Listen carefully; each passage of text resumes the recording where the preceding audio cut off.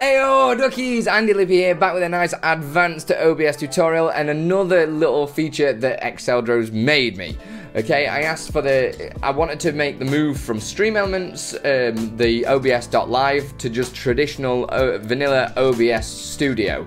And the reason why I couldn't do that is because I used OBS.Live for some certain things. Obviously, with a new update in OBS Studio, we started getting the Twitch activity feed and we got the chat and everything like that on there, which was great. But I wanted a feature where I could refresh all my browser sources. Because the amount of times when StreamElements kind of crashes and alerts stop playing, and the only way to fix it is to refresh the browser source cache, I use that button a lot.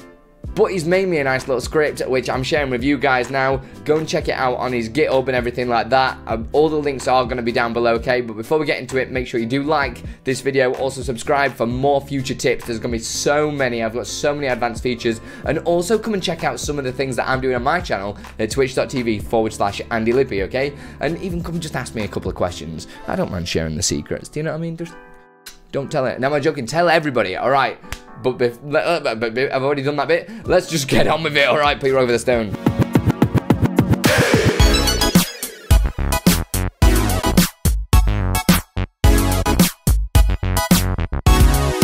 Right, so first things first, we need to get it all downloaded and installed to the correct directory so OBS can actually read it. So let's go to Exeldro's GitHub page, which has got a couple of different LUA files. We're going to be using refresh browsers. Just hit clone or download and download the zip.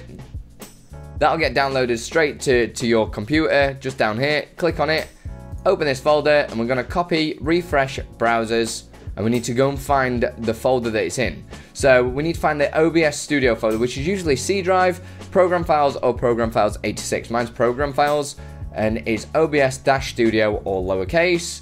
And we're going to go into data, into OBS plugins, and then there's one called front end-tools. Open that, and go to scripts, and just paste it just in there. So mine's already in there, so it's going to ask me to replace. I'm not going to do it just in case it messes up this recording.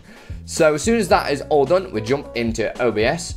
Really simple and easy to do. Go to tools at the top and go down to scripts, and you'll see you should have refresh-browsers.lua. If it's not there, try and install it into the program files 86 directory.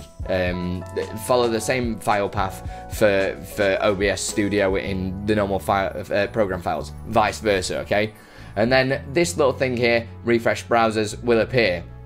Okay, and when you press that, you're not going to see much difference on this scene, but if I go to my Let's Chat scene, just here, like so, this is actually, this white overlay that you see around here is a straight from StreamElements website. So I'm going to press refresh browsers now.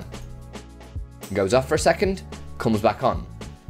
Okay, so what that's actually doing, Exeldro let me know, is he's changing the frames per second up one and down one. So you're not going to notice anything, but when that change in frames per second happens, it causes all the browser sources to refresh, and that'll reset them globally across all your different scenes.